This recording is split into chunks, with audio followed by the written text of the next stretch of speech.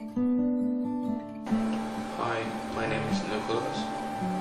I'm Nigerian, currently in Canada, seeking refugee protection. I got to Youth Without Shelter on May 2029, I can remember. I was referred here from the refugee immigration board.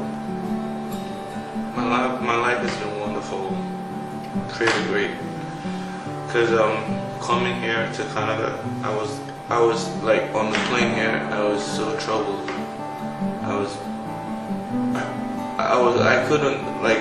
I couldn't figure how I was gonna survive.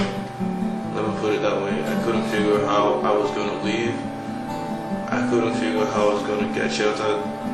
The fact that I knew nobody here in Toronto, in Canada in general, actually scared me. And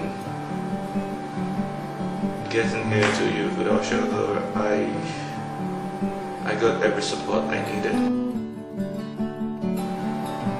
I'm getting closer to starting school all over again, and maybe probably getting a job, and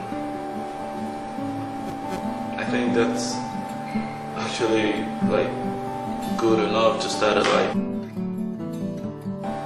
I'd like to let them know from my own perspective, right? I'd like to let them know they're doing a wonderful job, because I don't know, like, they really touch people's life here for the better.